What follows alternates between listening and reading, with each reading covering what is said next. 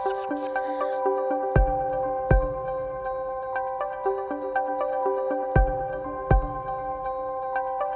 know that in order to feed the world's population in the next 50 years, we need to grow a lot more food. And to do that, we have to be more efficient in every aspect of agriculture. And so we have an R&D team. We have multiple agronomists with field trials all over the globe. And part of our job is to make sure that we are finding those new solutions.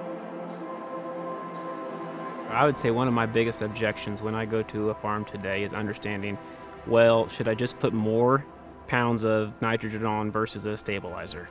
And you know, I've always tried to have simple analogies, and one of the easiest ones I can always talk about is a fence. So if I've got a barbed wire fence and cattle on the backside and there's a hole in there, am I going to use that little investment and close that gap, or just keep putting cattle in and, you know, letting them go out?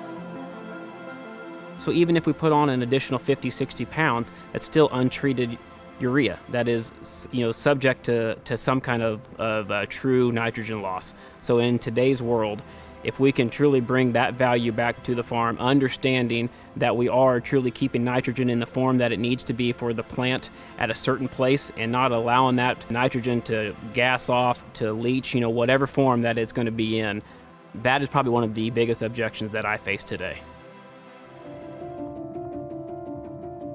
So volatilization loss is the loss of nitrogen to the atmosphere as ammonia gas. One of the phenomena that we see in our research is that the higher the nitrogen application rate, the higher the amount of volatilization loss we can experience as a percent of N applied.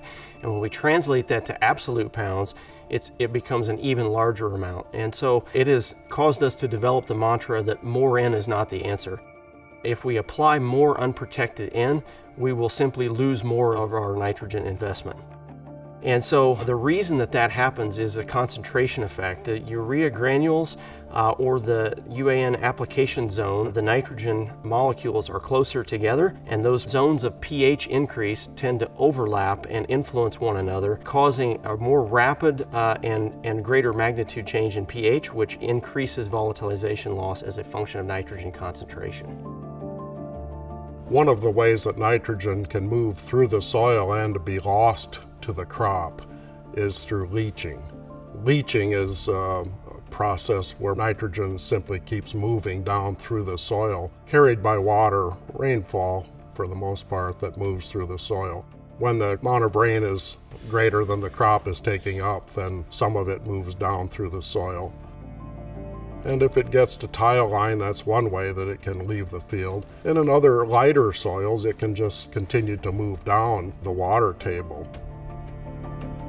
The process of denitrification is another way that we can lose nitrogen that we apply as fertilizer. When soils become saturated with rainfall, microbes are unable to breathe because of a lack of oxygen.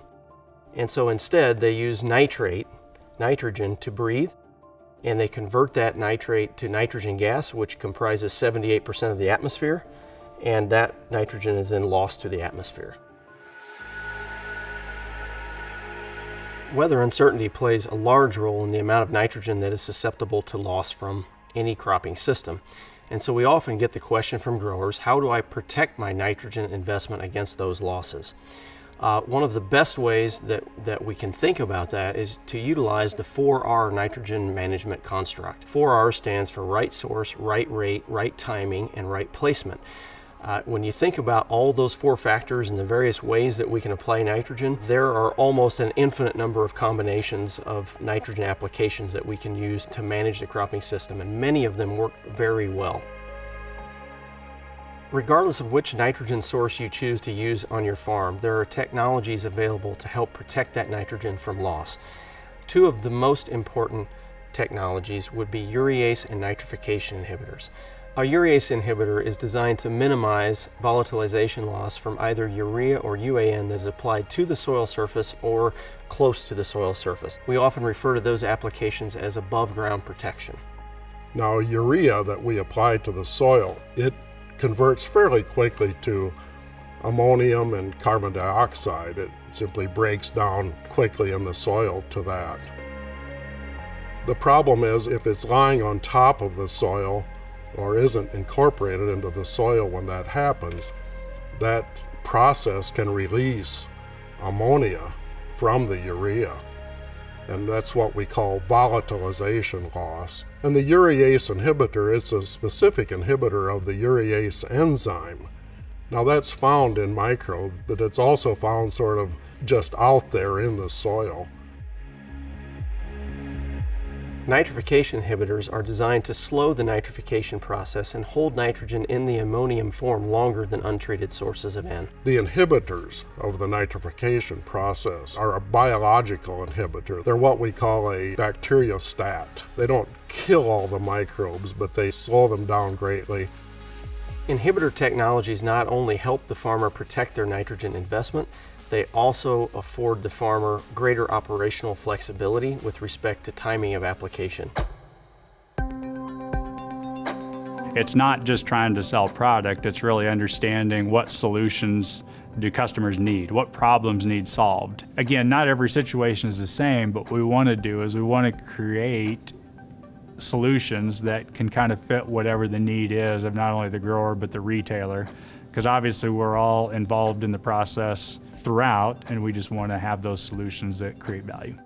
One of the core things that we do at Koch Agronomic Services is make sure that we bring scientifically backed products to the marketplace. And at the heart of that is our research team, both from a scientific research and development perspective in our laboratories, but also our team of agronomists that are focused on conducting third-party research around the world. And that research is really focused on making sure that the recommendations that we make and the products that we bring to the market are proven and are the right product for that right application that the grower is using, wherever they may be in the world. A grower having that knowledge and understanding that there's credible research and science behind the products enables them to make an educated decision. It enables them to make a decision that is one that can lead to more sustainable efforts on their farm and truly empowers them. And as I think about how that relates to the decisions that we make on berry farms, we're not just taking any company's word for the claims that they're making. And so we're really looking at the information and the science behind the product and trying to take into account and weave through what we view as credible resources for data information. So fertilizer, nitrogen fertilizer specifically, can be one of the most expensive inputs that a grower can have on their farm. And so our products and our technology, our nitrogen efficiency portfolio, brings a tool to the grower that allows them to get more out of their investment. What that means is that a grower can utilize our technologies, increase their yield potential, and really that allows them more opportunity, more resources to be focused on forward-looking things, such as taking care of their land for future generations.